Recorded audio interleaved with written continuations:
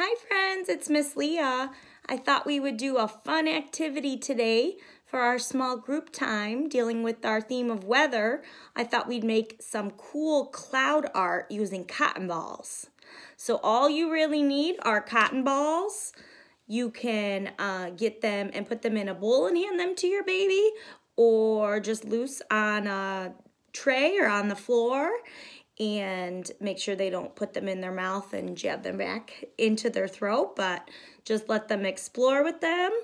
I also am gonna use like these kind of makeup removing soft cloths, because I found some in my bathroom and I thought they'd be fun too. They're very soft like the cotton balls. And then I have paper. You only need like one, but I thought I'd do 4 in case I wanted to make it bigger, like a window. And I could not find any good liquid glue at my house, so I just found some cool double-sided tape, which obviously your baby would need assistance with. If you put the tape on the cotton balls, maybe they could figure out how to stick it onto the paper. But for this activity, for the younger ones, or if you don't have tape or glue at home, just let them play with the cotton balls and talk about how soft they are. They are white. I'd encourage the infants to sort of pull them apart. Maybe make them a little bit bigger, poofy.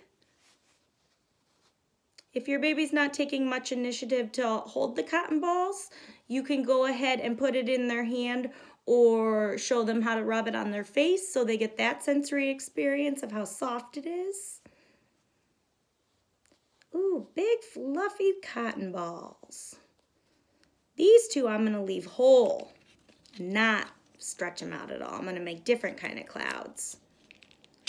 You can help your baby tape them or glue them down, or like I said, just have them on their high chair tray. I'll tape a few of mine down and we'll see if it looks like a cloudy day.